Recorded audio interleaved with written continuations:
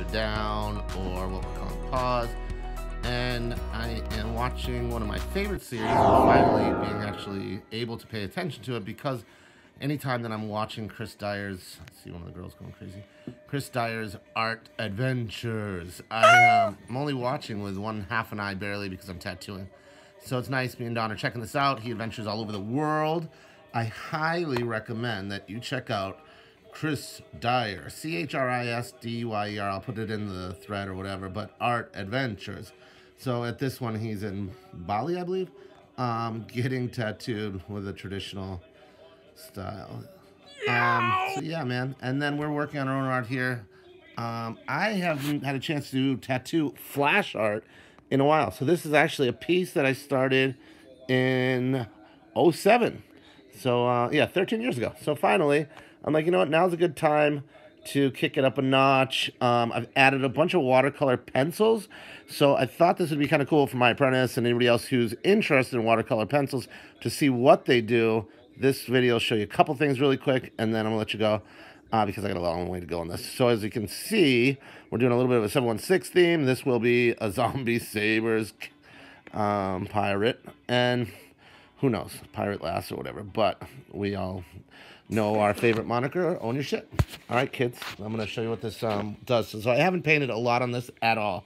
You can see the pencil markings on it, and then once I'm adding water, so this is just water, you'll see drastically that all the canvas, the white, and this is a Bristol board, it's maybe a medium weight Bristol board, is going to start slowly kind of blending in, that now I don't have to rely on the monotony of a pencil, you know, sketchy edges.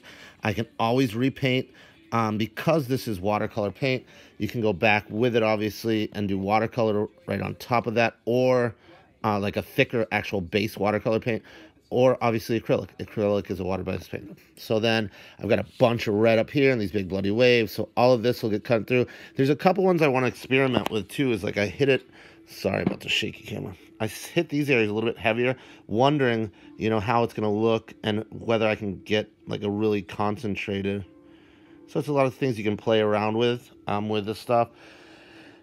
You get into your pockets first and push it out, and then you can find out where all your shadows are, etc., etc. So that's that. And then I've got low battery is what I got.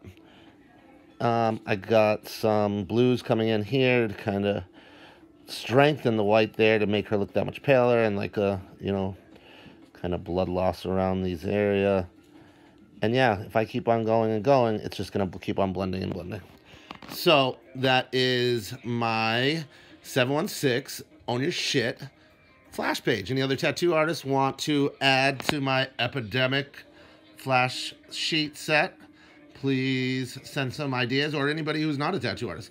But I'd love to collaborate with any artists and designers. Let's put it that way. Anybody creative says, hey man, you should definitely do the Corona mask zombie, put your messages in the thread and I'll draw whatever the hell you want.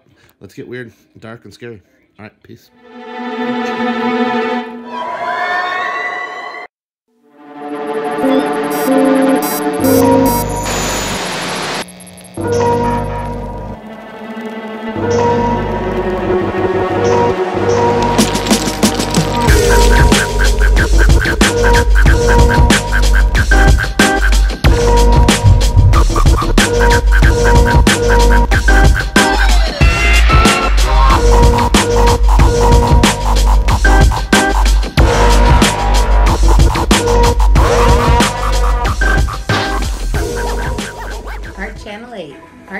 Art Channel 8.